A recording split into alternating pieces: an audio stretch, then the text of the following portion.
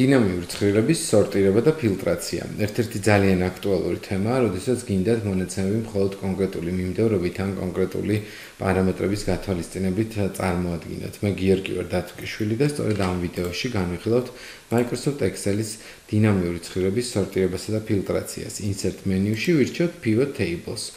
ვქნით pivots, ვაკეთებთ OK-ს და მოდით ვნახოთ. ჩავაგდოთ პირველ რიგში რეგიონები, შემდეგ ჩავაგდოთ ბანკები და ამის შემდეგ ჩავაგდოთ უკვე მათი დეპოზიტები.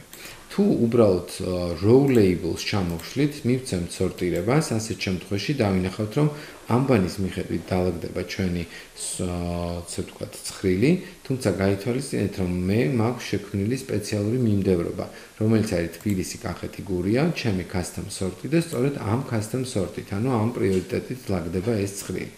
თუ მივცემ ბრძანებას sort Z to A, მაშინ ამ შემთხვევაში პირიქით დაალაგდება დანარჩენები ამბანის უკუმიმართულებით და შემდეგ უკვე ეს კონკრეტული რეგიონებიც. ასევე მნიშვნელოვანია, რომ იგივე სორტირების ღილაკი, რომელიც column label-შია, sort A to Z-ზე ხელის დაჭერის შემთხვევაში დაალაგებს ამბანის მიხედვით თვითონ ბანკების სათაურებს და პირიქით კი ის შეუცვლის სვეტებს ადგილს. ანუ თუ წინა შემთხვევაში გვქონდა დაალაგებული Liberty, Pasha და TBC, ამ შემთხვევაში უკუღმა დაალაგების დროს მივიღებთ TBC, Pasha და Liberty-ს. ასევე გეტყვით, რომ შესაძლებელია გამოიყენოთ ღილაკი More Sort option-ი. More Sort option-ში თუ აირჩევთ manual სორტირებას, ასეთ დროს თქვენ გაქვთ შესაძლებლობა მოკიდოთ ხელი Excel-ის ნებისმიერ კონკრეტულ ასე ვთქვათ უჯრას და ის გადაალაგოთ. ანუ თქვენ რეალურად შეგიძლიათ ნებისმიერი პოზიცია შეცვალოთ და ნებისმიერ ადგილზე გადაიყვანოთ. ასევე გეტყვით, რომ sort ღილაკზე ისევ more sort option-ზე ხელის დაჭერის შემთხვევაში გვაქვს, რა თქმა უნდა, იგივე ღილაკები, რომელიც არის ascending order-ი და descending order-ი. ოღონდ ამ შემთხვევაში უკვე ხედავთ, რომ რეგიონის მიხედვით კი არა, არამედ sum of deposit-ის მიხედვით შეგვიძლია დაალაგოთ. OK და როგორც ხედავთ, ისინი გადაალაგდა. რიცხვები ნელ-ნელა მატულობს, თუმცა იგივე მოქმედება შესრულდებოდა მარჯვენა ღილაკის sort A to Z ან Z to A-ზე ხელის დაჭერით.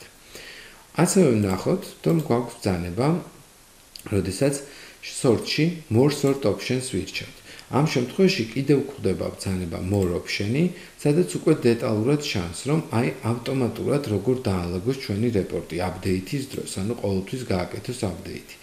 ან პირველ რიგში წარმოიღოს ის მიმდევრობა, რომელი მიმდევრობაც ჩემ მიერ არის შექმნილი, მაგალითად თბილისი, კახეთი, გურია და ასე შემდეგ. ასეთ სიტუაციაში, რა თქმა უნდა, შესაბამისი მონაცემები შესაბამისად მოიქცევა ხოლმე ყოველთვის, ამიტომ ეს გასათვალისწინებელია თქვენ ესე გინდათ თუ არ გინდათ.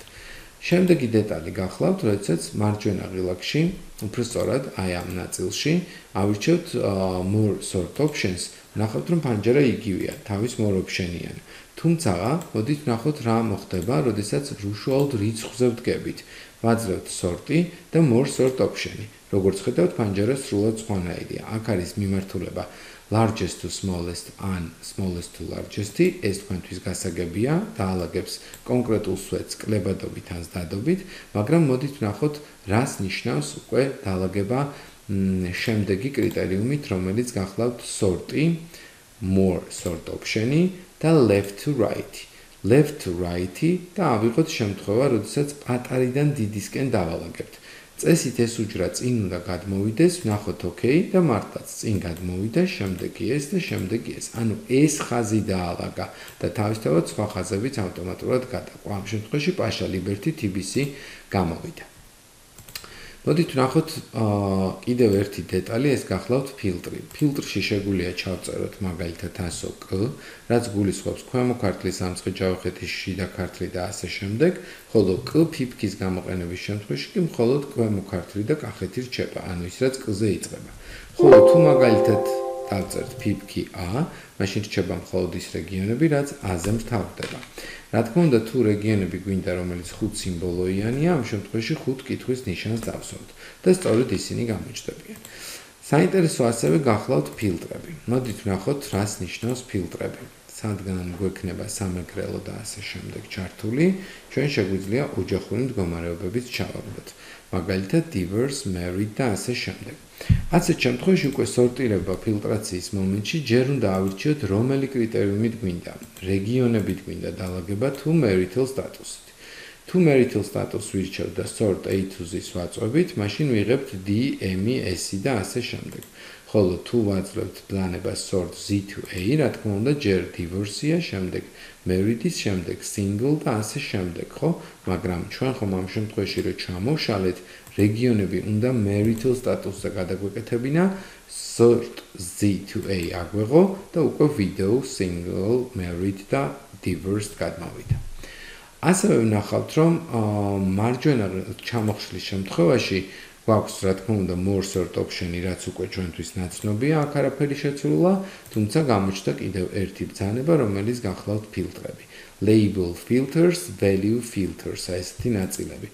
ასევე მარჯვენა ღილაკით ჩდება კიდევ ბრძანებაში filters, ოღონდ label filters და value filters შორის ჩება კიდევ ეს სამი ღილაკი განსახილველი. Keep only selected items. ნიშნავს, რომ მხოლოდ სამეგრელოები დატოვა, რადგან სამეგრელოზე ვიდექი.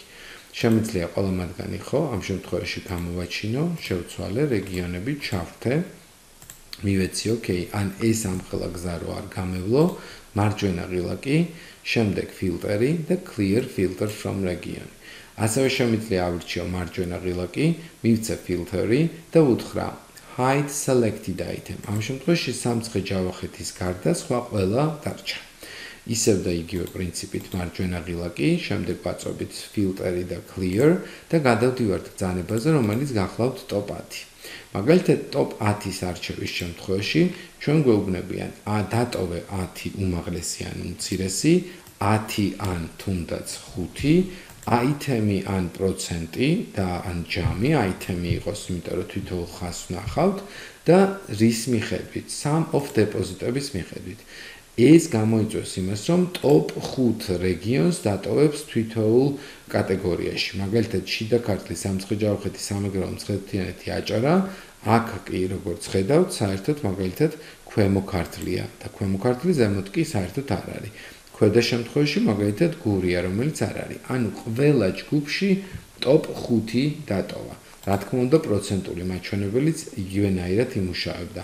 top 10-ის შემთხვევაში თუ percents აიღებთ და მაგალითად ეტყვით, რომ დამიტოვე მხოლოდ და 10%, მიეცით ოკეი, აი ამ შემთხვევაში სამეგრელო, ქვემო ქართლის სამეგრელო და აჭარა დარჩა. ანუ შესაბამისი რეგიონების მიხედვით გამოიტანა თითო-თითო, იმიტომ რომ ისედაც სულ 10 რეგიონია ამ ცხრილში.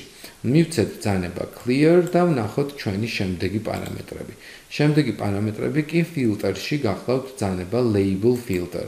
Label filter-ი რა არის? ეს არის equal to, ანუ ტოლია, does not equal to, is greater than, ანუ არ არის ტოლი, მეტია, მეტია ან ტოლია, ნაკლებია, ნაკლებია ან ტოლია, იწყება, მთავრდება, შეიცავს, არ შეიცავს და ასე შემდეგ. ოღონდ ამ შემთხვევაში ეს მონაცემები ყველაფერი აქ უნდა ავამუშაოთ რეგიონზე. მიაქციეთ ხოლმე ყურადღება რა წერია ფრჩხილებში. მაგალითად, ჩვენ გვქონდა ესეთი შემთხვევა, შეიცავს 100 კ-ს. და ოკეი, მართლაც ყველა რეგიონი, რომელიც კლასოს შეიცავს, მაგრამ თუ ვიტყვით ბრძანებას filter და აი აქ უკვე value filter-ში გადავდივართ, ნახეთ sum of, იმიტომ რომ მხოლოდ ჯამები გვაქვს დეპოზიტის და ვეუბნებით მაგალითად is greater than და როგორც ხედავთ, რიცხვები საკმაოდ დიდია და მოდით ვუთხრათ, რომ მხოლოდ ის რიცხვები დატოვოს, რომელიც 40,000-ზე მეტია. და ამ შემთხვევაში დავიჭიროთ OK-ს და დატოვა მხოლოდ ის რიცხვები, რომელიც 40,000-ზე მეტია.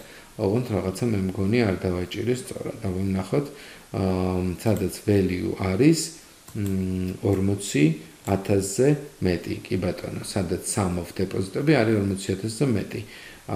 მან მაშინ ვთქვათ is less 40,000-ზე მეტი.